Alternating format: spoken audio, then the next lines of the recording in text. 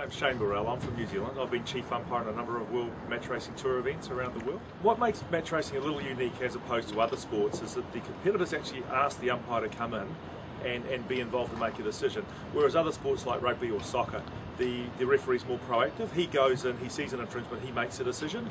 Whereas what the sailors do to ask the umpire to give them a decision when they believe there's been an infringement of the rules, they display a Y flag. So you'll see the sailor waving the Y flag and normally calling something like protest. And what he's asking the umpires to do is he believes there's been a rule infringed and he wants a decision from the umpire. The race boats are always identified as with a yellow flag or a blue flag, and typically the process the umpires use is that one umpire, essentially, he talks about the boat like he's on board. I'm the starboard boat, I'm the right-of-way boat, if I hold a course I've got to give you room. And the other umpire, who's on the other boat, he'd say, I agree, I'm the port boat, I'm keeping clear, if you hold a course toward me, you must give me room to keep clear. So both, they're talking about rights, reasons and obligations. So typically when we see a Y flag displayed from the boat, the umpire should be pretty much on the ball and they're saying, you've given me room, I haven't kept clear, therefore it's a penalty on the blue boat. So we'd get a Y flag like this displayed, then the umpires make a decision. If they agree the blue boat's infringed, they'll raise a blue flag, they'll whistle, and that will mean that there's been a penalty awarded to the blue boat. If they believe that the blue boat hasn't infringed, or a boat hasn't infringed, they'll display the green and white flag, and that means that no penalty is awarded to either boat. Again, they blow a whistle, raise the green and white flag, and that means that racing continues, no boat's been penalised. Typically, all penalties these days are delayed. If they raise a coloured flag with a red, it means they must take the penalty immediately. And the penalty is if the boat's on a leg to windward, that's on a leg to the windward mark, they must take a jibe penalty. They must go, turn away from the wind, jibe, and then come back to close haul.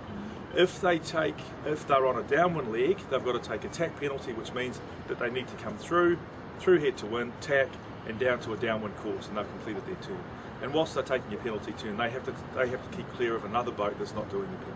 If they get two flags, the first flag is a delayed penalty, the second flag means that the second penalty must be taken immediately. So essentially, the second penalty is like a red flag penalty, it must be taken immediately. They can't delay taking the penalty. Two ways of offsetting a penalty. What you can do is go and get a penalty against the other boat.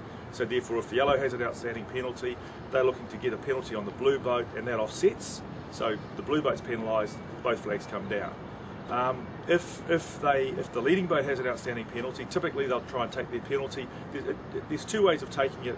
Quite often they'll take it on the ley line, close to the top mark, if they believe they've got a sufficient lead, normally, depending on the boat, around about 4 to 6 boat lengths. More often these days you're seeing the boat coming down to the finish line. They've got to take their spinnaker down. The spinnaker head has to be below the gooseneck before they go through head to wind, and then they'll come down to a downwind course and typically try and get the boat positioned that as they come to a downwind course, the bow crosses the line, and they cross the line as they've completed their penalty. The flag, the rules say when a boat has more than 2 penalties.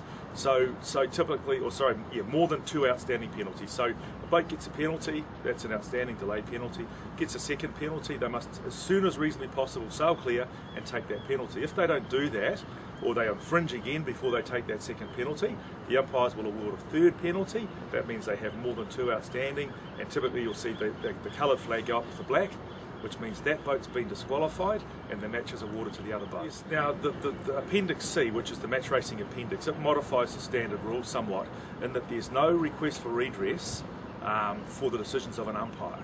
So therefore, if the competitors are not happy with the decision of the umpire, it's not a area they can go and ask for redress. If they believe another boat's infringed and it's not a Part 2 rule, and the Part 2 rules are the rules that govern when boats meet, they can raise a protest flag and they can protest the other boat. If there's been an incident that's caused damage, they can protest the other boat. Or if they believe there's been an infringement by the race committee, or an improper action rather, by the race committee, they can request redress as well, and we'll have a hearing for that typically.